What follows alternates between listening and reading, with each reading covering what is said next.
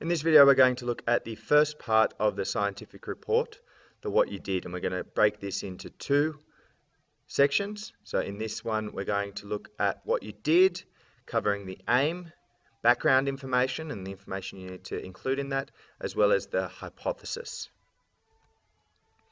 Okay, so basically the aim is what you're setting out to do. So it's your experiment and what you're trying to do in your experiment. And it's usually in the format where it starts with to investigate. And remember, we're looking at a cause-effect relationship. So it's to investigate that cause-effect relationship. So I've got a couple of examples here. Firstly, to investigate if the length of magnesium affects the amount of gas produced when placed in acid. Okay, so the cause there is the length of magnesium. The effect is the amount of gas produced. Second one, to investigate if the temperature of water affects the rate at which sugar dissolves.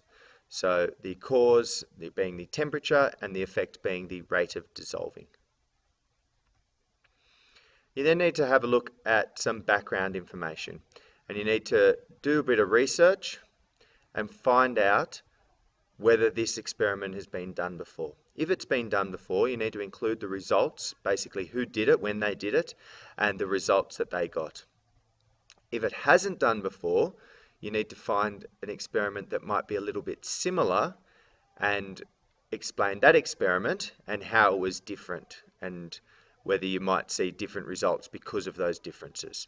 So it's just, again, building on that knowledge or that bank of information that we have in science. So we get other people's experiments, see what they've done, and then add to that bank of knowledge. You then need to identify your variables, and in a previous video I've looked at the variables in detail, but you need to work out what your independent, dependent and controlled variables are. You then need to form a hypothesis, and a hypothesis is a prediction of what you think will happen, and there's a specific format that a hypothesis needs to be in science, and so it has to be in the format of an if-then format. And it must have your independent, dependent variables as well as a prediction as to what's going to happen. So here's a little format or a formula for you. So if your independent variable affects your dependent variable, and then you make a prediction of some sort.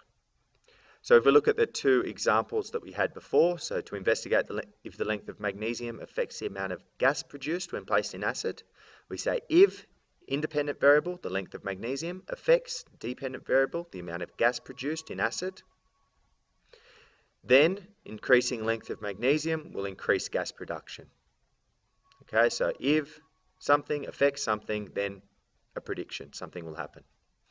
And for the other one, to investigate if the temperature of water affects the rate at which sugar dissolves, if temperature of water, being the independent, affects the time taken for sugar to dissolve, the dependent variable, then increasing water temperature will decrease time taken to dissolve. Now here with your hypothesis, the important part of your prediction is that you actually make a prediction. You can't say increasing water temperature will change the time it takes to dissolve. You need to say which direction that's going to go, so whether it's going to increase or decrease. In this video, we've looked at the first part of the scientific report. We've looked at the aim as to be what you're setting out to do, usually starting with to investigate, and then some sort of cause and effect relationship. We then look at background information, so doing a bit of research. Has somebody done this before? What results did they get? If no one's done it before, has someone done something similar? And how is that different to what you're doing? And then our hypothesis, which is in the format of if the independent variable affects the dependent variable, then something will happen. Increasing one will increase the other, increasing one will decrease the other, some sort of prediction.